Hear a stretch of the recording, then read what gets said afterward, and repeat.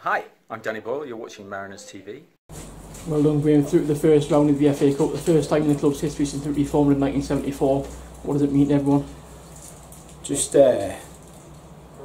obviously delight, elation, first and foremost, pride obviously in the lads' performances today, big hearts, big characters, and we obviously said that to them before the game, that's what we needed, and they give us it in abundance. So yeah, all those emotions, but like I say, the main one's just elation to get into that first round proper, and we're really looking forward to the draw on Monday.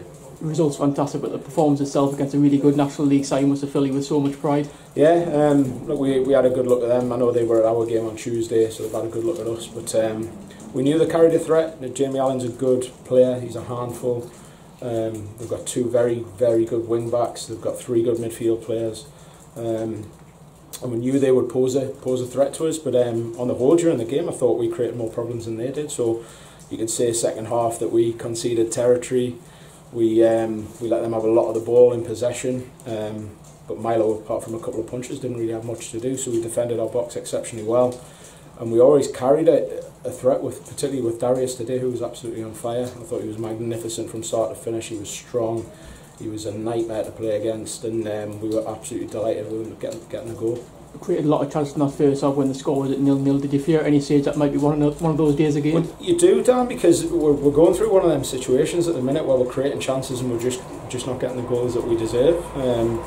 So yeah, I think the moment where we thought it might be one of them days is when obviously Jason scored and he's flagged offside. We'll have a look at that one to see whether it was or not. But yeah, maybe those thoughts started creeping in. But once we got that first goal, fantastic delivery off Kempy, and timely movement off Darius, and what a leap and finish. So yeah, once we got that one, we had a lot of confidence that we could go on to win the game. You mentioned Darius there, so strong all the way through that game. How big was he for you today? He was brilliant. When you play up against, ultimately we're playing 2 against their 3, so they've always got a spare man, and again I think he created one before where he skipped past the defender, when he scored at the far post where he's flipped it over the top of the keeper, and they cleared it off the line. I just think posed a real threat to them all day. Like I said before, strong, direct, and not nice to play against. And the second goal, magnificent from Briggs. He had a really good 10-minute spell before that goal. A great game overall, but that 10 minutes before that goal, he really sort of stood up, didn't he? Yeah. Look, I thought Briggsy was magnificent. Like everybody today, you know, you don't want to single individuals out because everyone played their part. But Briggsy was very strong today, and again playing in an unusual position. There's not many players who can play 10 and centre back, but Briggsy can do that. He's very versatile. He's got good understanding of the game, and we know, we've seen year on year that he's technically very strong. So when he's cut inside there on his left peg, we weren't surprised that it nestled in the bottom corner.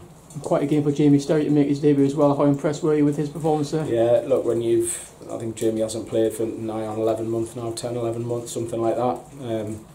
When your first game is of such magnitude for our football club, when the pitch is so heavy, he's obviously, what it shows is professionalism, that he's looked after himself to put himself in a position where he can actually get through 85 minutes, whatever he did. Yes, he's very sore and his legs are tired, but it's just a mark of his professionalism that he could do that after a 10-month layoff. Everyone knows it's a massive shame that we couldn't have a massive crowd in here today, but the 3-0 that were here really made a massive noise, didn't it? And it must have really helped the team. Lee's just brought that up in the changing room, that it didn't feel like 300. I thought they were absolutely magnificent today.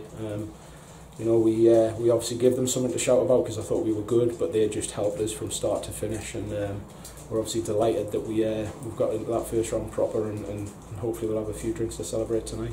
And on Monday night, obviously the draw for the first round being made, to see South Shield's name in that, what will that mean to everyone, do you think?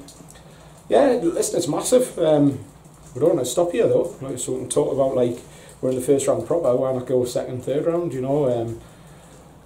I was fortunate enough to beat Blythe Spartans when we got the third round proper against Blackburn Rovers, so what's to say we don't get a Premier League side here at the first cloud. Obviously we'll see what the draw brings. We need a little bit of luck. Hopefully we'll be back here for the next round. So yeah, we will obviously have an eye on it on Monday, but we've also brought up to the lads in the dressing room that listen, we'll look forward to that, but we also have to have our whole focus on Tuesday night in the next league game. FC United coming here on Tuesday, how much confidence will today give the team, do you think, going into that one? Yeah, absolutely. Look, we know we've played well for the last 4 games now. Yes, the points tally and the results haven't been quite what they should have been, but hopefully that, getting over the line today, scoring a couple of goals, like I say, Milo not having a great deal to do, hopefully it'll give huge confidence to go, right, come on lads, we'll go on a really good run in the league now, and we have to do that. That's a big game in itself, isn't it? Tuesday against FC United, a team that really pushed us all the way last season. Yeah, absolutely. They're a good side. You know, Renault has them organised. They've obviously lost their main man from last year in Tundi, but they'll pose a threat. They're not a bad side at all. But we have to impose ourselves on the game. They've got to travel across from the northwest. Like I say, the pitch will probably be really, really heavy again, so it'll take big hearts, big characters once again to get over the line.